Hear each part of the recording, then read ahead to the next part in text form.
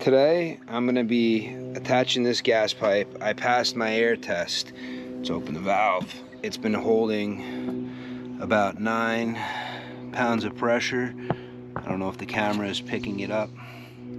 Let's see. Focus. Okay. But right now I'm at 9 psi. That might make it easier. Little under. So now I can drop my air test and make this connection, tie it into my machine. So to make a good gas connection, I'm going to be changing these nipples here. Both of them are going to be replaced because unfortunately this doesn't line up. Okay, so that's off. Now, I don't care about the air that's in here behind this, so I'm going to take this whole piece off because this is useless to me right now. Unless, is that the same size as that? No, it's not the same size anything I'm using, so nope, so I'm not going to reuse it. Let me close the valve. I don't want to chew my brass valve up. Close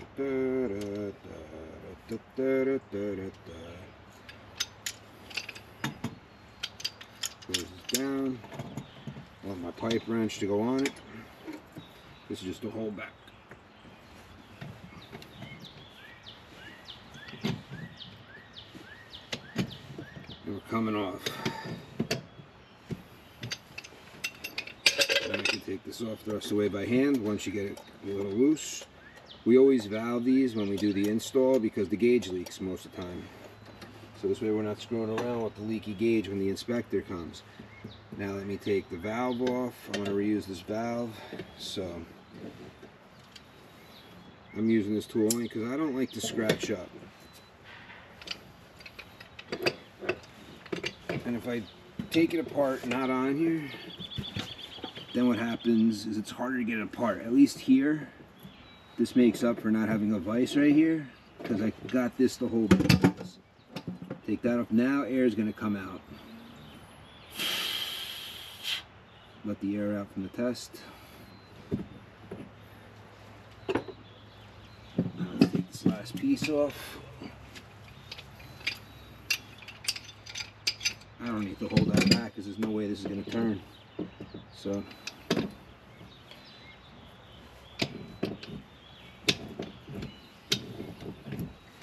tighten it just a little. Alright, let's get that off. Time for some gloves. Should have been wearing them the whole time, but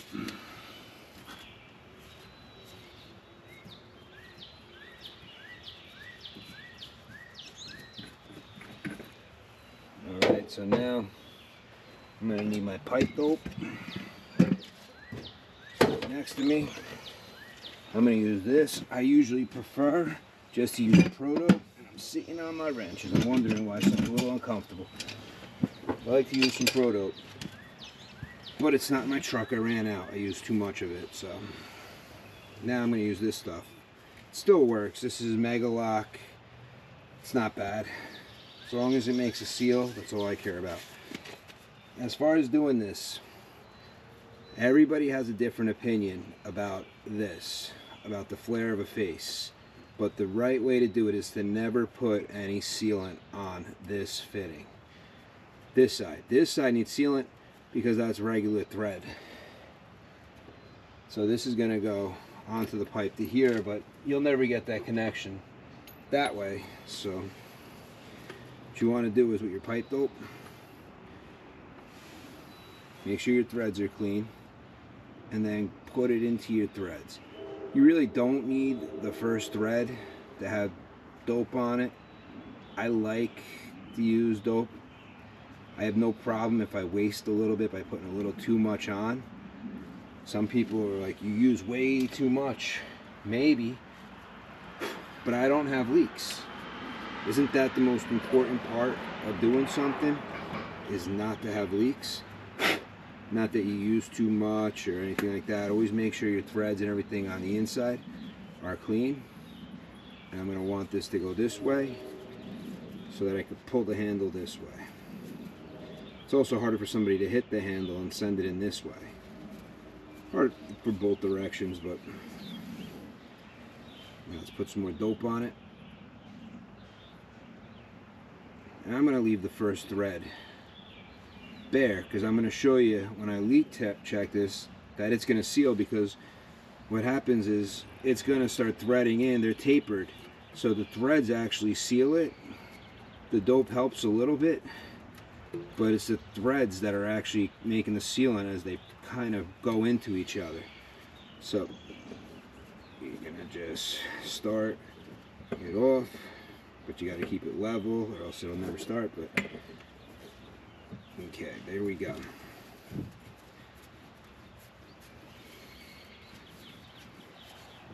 Alright, that's good for now. Now with this, it's going to make the rest of the trip over to here.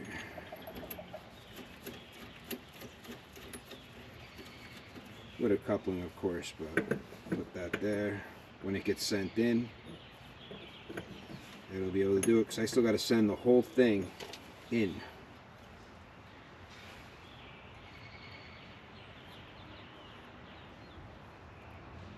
So just make sure you're pushing it into the threads.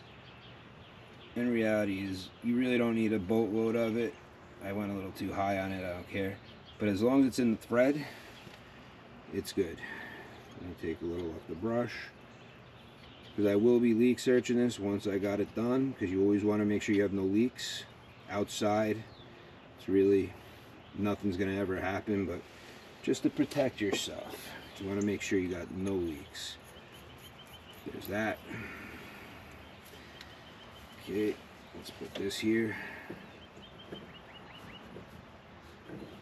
See, there's no union on this gas line, at least not an official black pipe union. It's because of this. As you can see, it's a little too long right now, but I'm fine with that. Let's put a little bit of dope on the back end.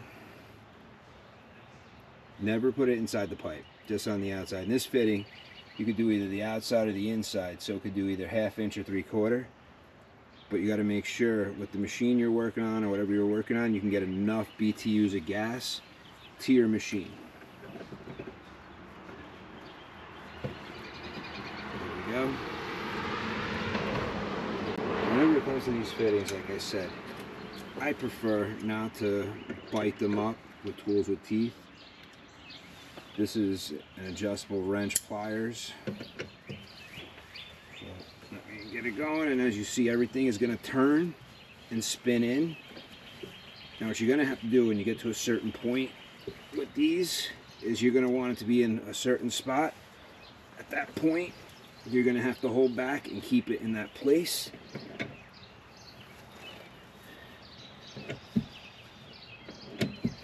Okay. So now I'm going to have to switch to regular wrenches. This should be tight right here, this connection. I'm going to first, because the whole thing is rotating right now, you go to the next fitting and start sending this in. And what I'm going to do is I'm going to leak search this spot.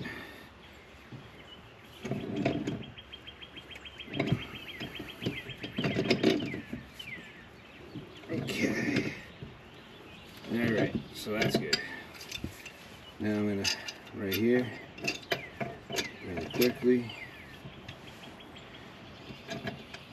And the thing is with this, with piping, you're not looking, that's good. You're not looking to kill it and make it so tight that the threads, especially with brass, your threads will go right in to the inside of your valve. So I actually think that's tight enough. Valve's on top like I want. No reason to keep going. Now to make the final connection. And like I said, I don't believe in putting anything here. What you could use is like a thread lock seal or something on the actual thread piece. Not for the seal, the face right here of the flange as it goes into here is going to make the seal. It's a flare fitting, and that will make the seal. So now, they prefer this pipe to be straight, not to have bends or kinks or anything really in it. So if you have a little bit of a bend, so be it, but they want it. And if I show you, it is long enough. Some people are going to say that's too tight, but look, it comes over the top. It's definitely long enough. So now this part needs no sealant, and just tighten it in. At this point, I recommend a hold back wrench once this gets tight by hand, so you're not turning both of these. I mean, you're not turning this anymore, and you're making this valve go somewhere you don't want it. Even though if it's on the side, it's still going to work perfectly fine. But you still don't want to be doing that. Let's see if it's sealed. Let's spray it up first. So this way it'll be bubbling up when I get back out here. So it makes it easier to wipe the dope off.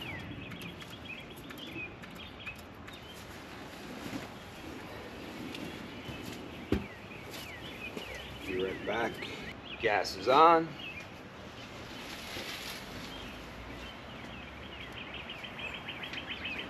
Anything bubbling away. I usually want this as a liquid, no bubbles in it, because it makes it harder to tell.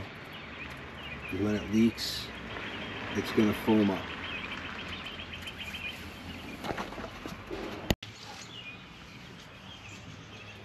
Alright, so I cleaned it up a lot, these fittings. I took most of the excess dope off. As you can see, I don't want a lot of excess. I'm even going to clean it out of the threads, because it's hard to paint it over the dope.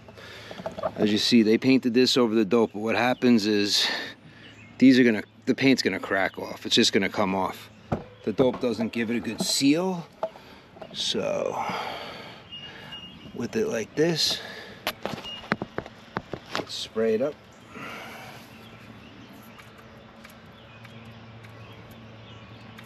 Make sure there's no leaks. Even my valve, there's a seam right here.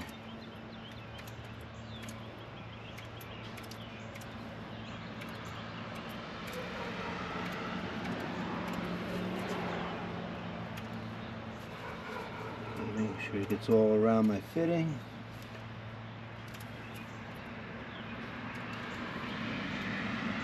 If it's gonna leak, it's gonna leak. Yeah, I hate when it comes out all foamy. When it comes out foamy, it's harder to see if there's a leak. So I just knock it off with some liquid. And even this, I mean, that should be sealed. And even spray the existing stuff to make sure, because that hasn't been pressurized yet, and I didn't spin that together. So far, let's see, anything. I can't really sit down anymore on this job. Let's move everything and kneel down some closer. This ground is just so soggy that I chose the bucket would be easier.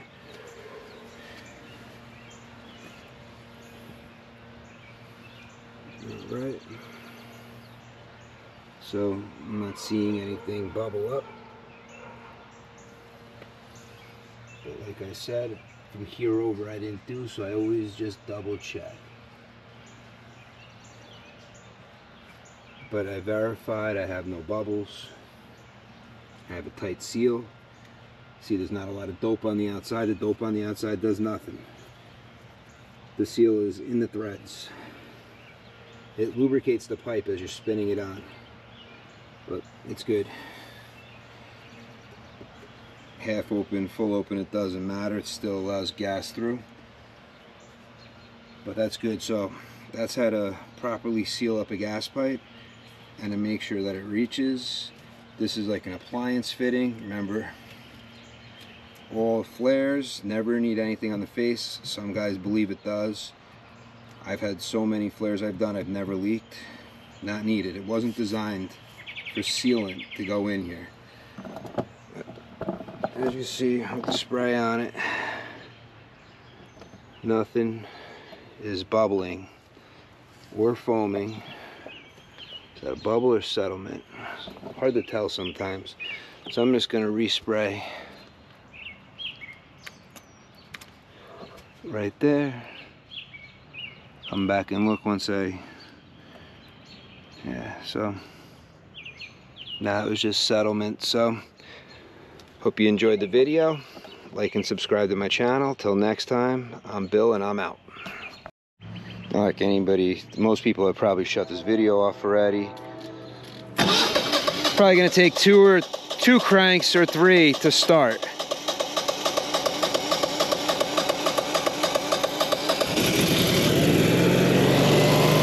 Only one.